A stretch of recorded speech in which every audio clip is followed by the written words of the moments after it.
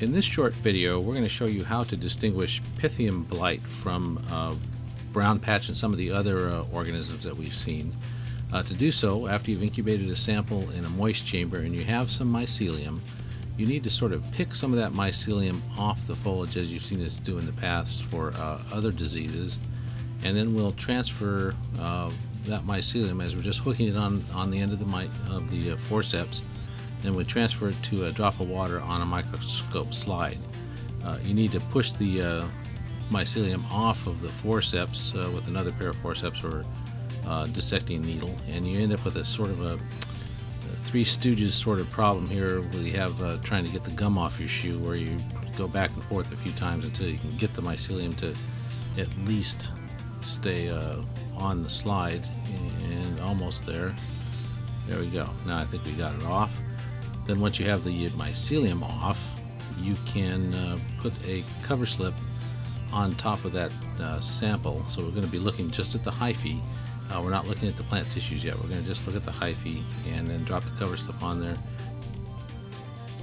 And then we'll take it to a compound scope, and there's something I want to point out. This is a microscope that uses what's called phase contrast microscopy.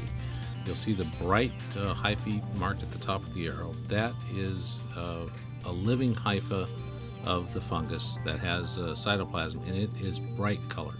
In the background, marked with another arrow, you'll see the darker, clear hyphae. That is a dead hypha. Just for review, I'm going to show you a hypha from Rhizoctonia.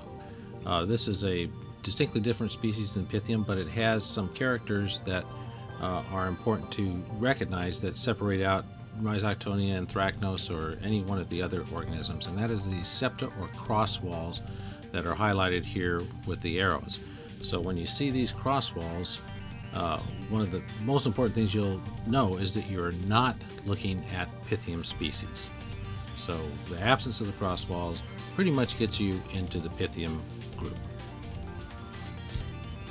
Now, the reason this is important to be able to tell the difference between living and dead hyphae is that if you watch this dark hyphae in the background, which it has lost its cytoplasm, it's all flowed out, and you can see as you're looking at that hypha that there is no septa.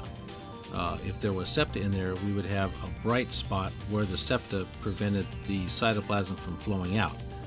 With Pythium species, where the hypha is broken like that, the cytoplasm will just flow completely out of the hypha, and you will be able to tell that there are no septa. So in this case, it's pretty easy to tell, and we're going to just scan around a little bit more, that the hyphae of the fungus that's causing this problem have no septation. So this would put it into that general group of the oomycetes, and that's close enough to make a diagnosis that this is caused by one of the Pythium species.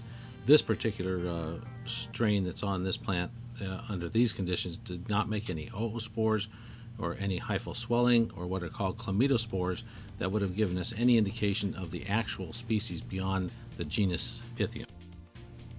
For information on management of Pythium, refer to the link that's associated with this video.